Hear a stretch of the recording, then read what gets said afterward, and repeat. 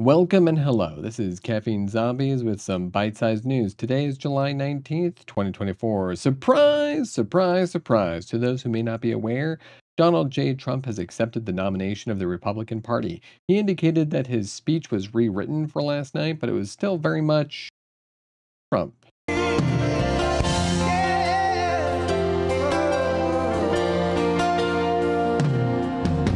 the lakes of Minnesota to the hills of Tennessee, across the plains of Texas, from sea to shining sea, from Detroit to Houston and New York to LA.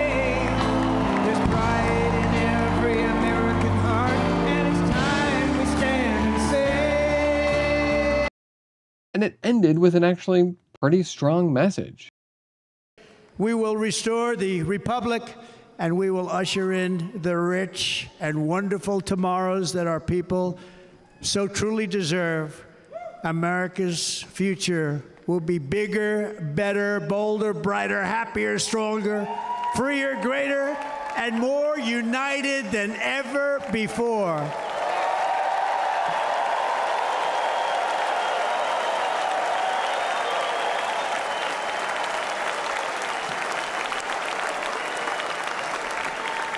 And quite simply put, we will very quickly make America great again. Thank you very much. Thank you very much, Wisconsin. God bless you. God bless you, Wisconsin, and God bless the United States of America, our great country. Thank you very much, everybody. Thank you. There were, of course, parts of the speech that were good. His string of positive, strong word choices near the end there, some of the talk about being unified, all good. Even in his way, the ramblings about Hulk Hogan, Dana White, and much of the Wisconsin stuff, all fine and felt very much like a good version of Trump.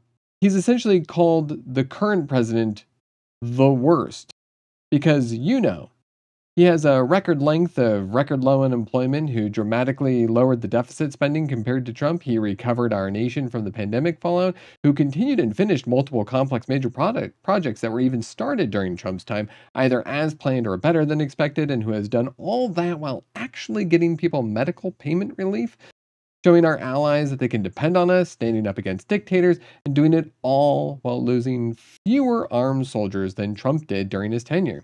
And then Trump comes out and says, well, Trump's just better. Better than all of that, and certainly better than this president, who's the worst. That's not at all divisive, right? He didn't need to, for instance, exaggerate the inflation effects, but did.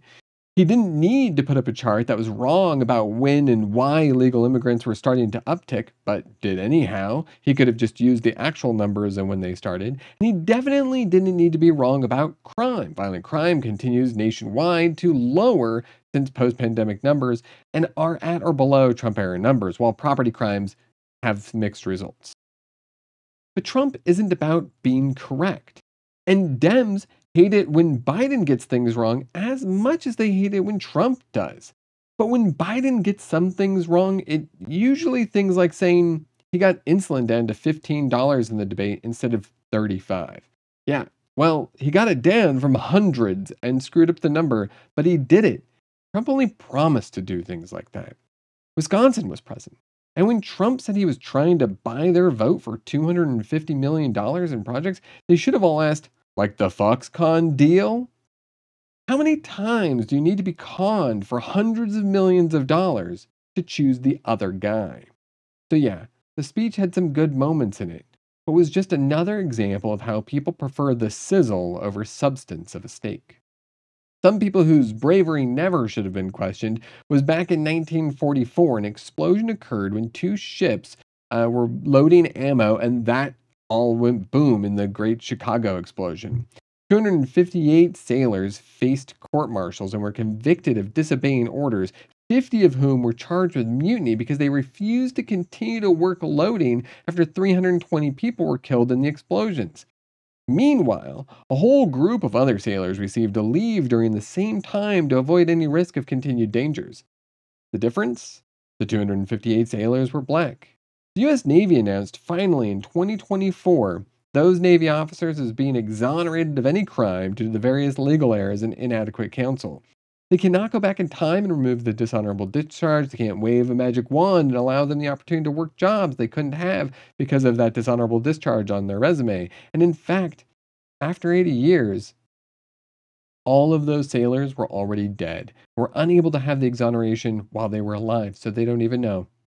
But only 2 years after the incident, due in part to this incident showing just how segregated the Navy could be, it led directly towards the 1946 Civil Rights Act. And another thing that people don't know a lot about, Jupiter's Great Red Spot has been shrinking. Normally, that might be a good thing if if it were a mole or something similar, but this is one of the features about Jupiter we use to describe it.